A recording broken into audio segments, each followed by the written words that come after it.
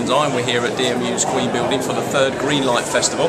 Really good turnout today, and we're really pleased to be running the Greenlight Capture section. Got some young reporters here as well. Lots of our volunteers been down giving out cameras for people to do stuff, and we caught up with a Citizens Eye friend, Cllr Medhani. How are you? I'm very good. How are you? You're not too bad. Now, you've explained you've had quite a busy day today. You've been here, there and everywhere. So tell us a little bit about what a Saturday would involve for you. Right, well today, as I was just saying, I went over to St Patrick's Day Mass at a church near my ward. Then I was at a lunch organised by the Irish community. Then I've been over to the Clock Tower for another really important thing that's going on today, which is the bedroom tax protest. So a lot of Labour councillors and just a huge turnout from members of the public, which was really good. And then I've come over here, so there's loads of really exciting, important things going on today. And I think I've come for a bit of a quieter kind of rest, as it were. Although there's such a thriving atmosphere, I don't think I'm going to get much of a rest because I've got to go and see everything and experience everything as quickly as I can, you know, to try and really get the feel for what's going on. It's all very exciting.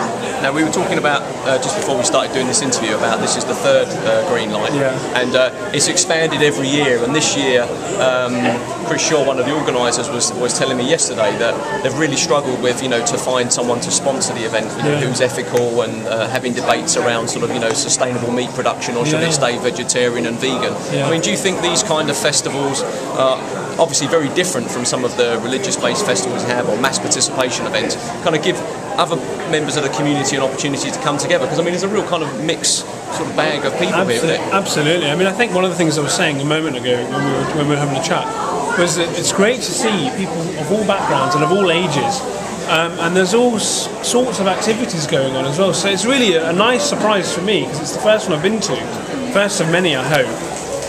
But you're right, there are challenges as well, particularly with the economy the way it is, in terms of trying to get good sponsorship and to get the funding right for something like this. Because if anything, all of us would want to see it get bigger and better as time goes on. And I know that you guys and Chris and all the organisers have done so much hard work in advance of this.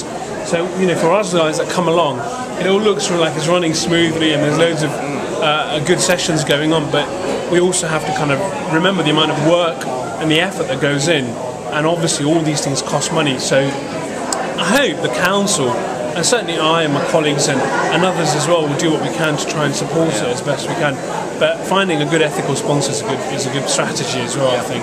I think what you find with events like this, and certainly running the Community Media Week and the Doc Film Festival and helping to do things like Skyride and stuff, and it's not until you come here that you see the amount of volunteers that get involved in these things. I mean, do you have any personal experience of volunteering yourself, or how volunteering has helped someone in your constituency to kind of engage more? Because surely all these things lead to employability skills and stuff, don't they? Which is more confidence, self-esteem. Absolutely. I mean, the first thing to say is that, I mean, thank God that we are lucky to have as many volunteers, not only today at the festival, but generally in the city. I think we're quite a compassionate city, and I think we've got a really conscientious people here in Leicester. And one of the things I'm really proud about.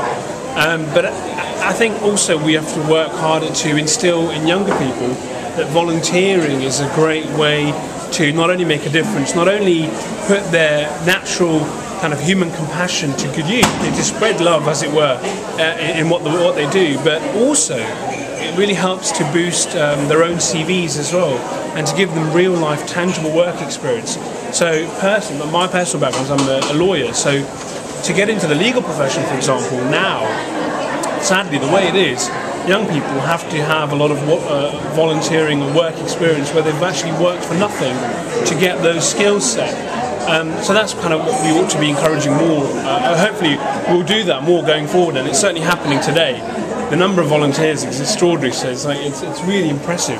And I just wish more people would get active, and we'd get as many volunteers to so many other great causes in the city as well. But it's a work in progress. Absolutely. Well, thank you very much for joining us. Thank you. Thanks very much.